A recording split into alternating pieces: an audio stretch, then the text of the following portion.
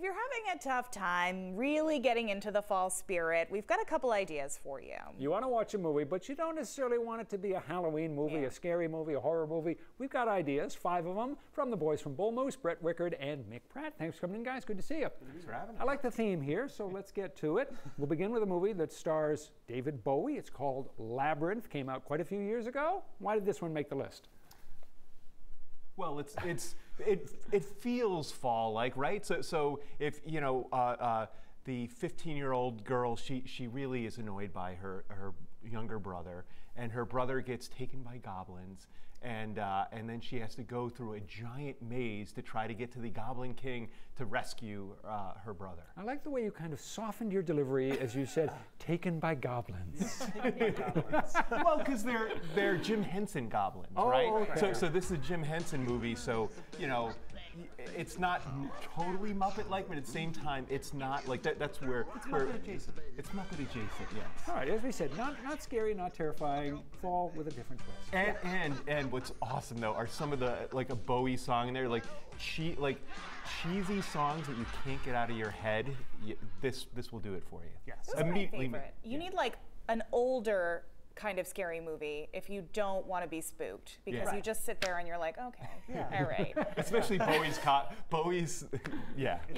Okay, next on the list you've got Over the Garden Wall, which is technically a mini series, but a little bit spooky. Well, so it's like kid-friendly spooky. It's kind of like Secret of NIMH. People would remember that.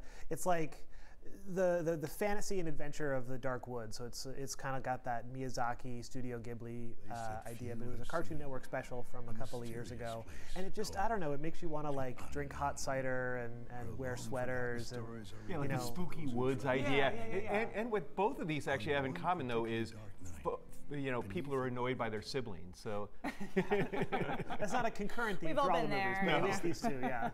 When I saw that you had included Good Will Hunting on the list, I thought, terrific movie, but I couldn't really tell what the autumnal connection was, and yet there is one, and I like that you came up with it.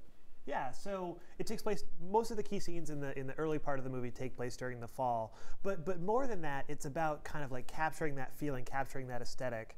And you know, a lot of the scenes are shot kind of dark, and it's set against the fall of Boston, not the fall of Boston, but Boston in the fall.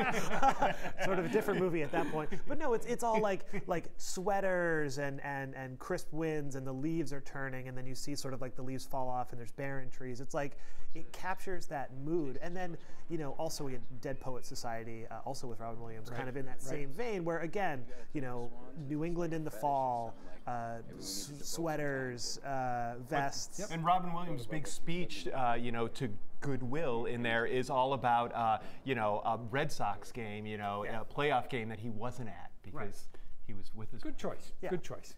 Also on the list that made me think, wait, why is this one on? When Harry Met Sally. I haven't seen it in a while, but I do remember there were sweaters. Yeah, sweater. This is a very sweater list. Yeah, so, you know, this has set the new standard for rom-com, and almost all of the major scenes are all like wrapped up, bundled kind of things, and if you think about it, all these walks through Central Park are all autumnal when they happen, and it's not just the cover of the DVD that is. One more fantastic Mr. Fox. For people who have never seen this movie, this is just a really good movie on its own merits, right? God, it's such a great movie on its own merits, yeah. I mean, Wes Anderson is kind of cheating when it comes to like autumnal color palettes and things like that, but this is absolutely, you know, shades of red and oranges and browns and folk music and George Clooney. And it was funny, so because George Clooney is he's very well, no, he's got that voice, right? He's got that soothing kind of like, you know, NPR kind of like radio voice. It's kind of a hot cider and hot chocolate. No, it's totally like and cinnamon donut kind of voice. Clooney can be fall. Yeah. Come on. Clooney's got a hot cocoa, hot cider kind of voice. But it was rewatching the trailer for this movie was also really interesting, because like the trailer just does not doesn't do anything to describe what the movie is actually like. It's very funny in that respect. 5 great choices. As always, thanks for coming in, guys. Good to have you here. Stick around. We're going to be back with more of 207 right after this.